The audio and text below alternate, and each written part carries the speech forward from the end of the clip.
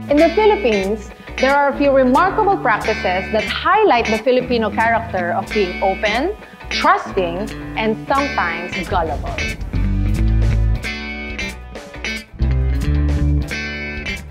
And these practices sometimes involve money. Just like the age-old tradition that we refer to as paluwagan. Paluwagan is definitely not about comparing the size of your clothes nor of your loose skin. Have you ever been invited to join one? Uy, bes, sali ka na, may paluwagan ako. Mukha naman ko trustworthy, di ba?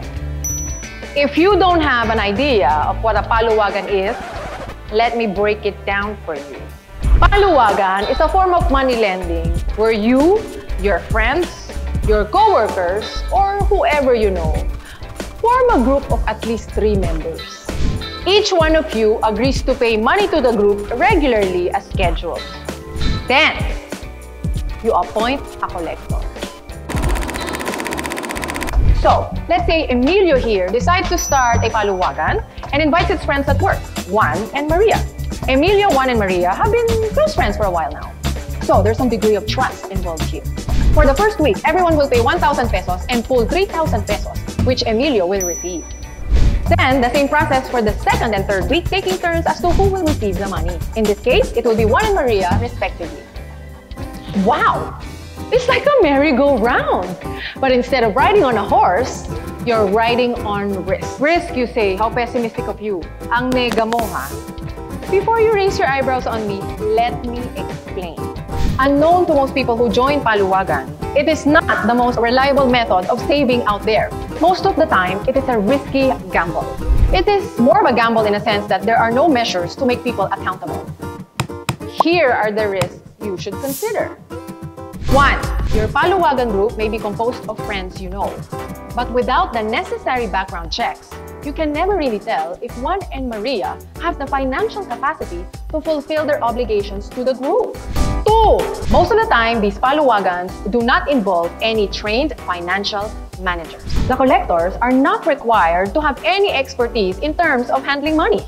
3. Government agencies such as the Department of Trade and Industry and Securities and Exchange Commission have both issued warnings on joining paluwagan. These paluwagan groups are not controlled, regulated, and monitored. They run through a mix of trust and gullibility.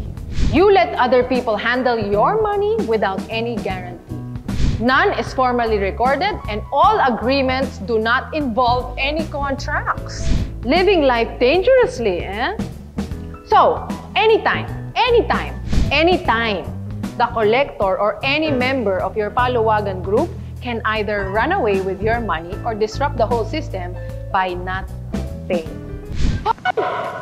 Magnanakaw! Paluwagan ko yan! Oh, look!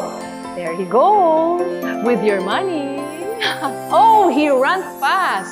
Run free, dear friend. Ghosting is real, and it can also happen in paluwagan, and not just in romantic relationships.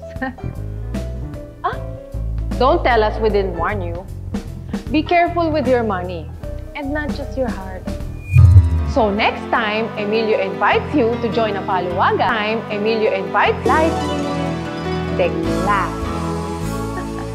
One dependable way to manage your money is to consult a professional financial advisor. To know more about different ways of saving safely and effectively, visit www.prulifeuk.com.ph.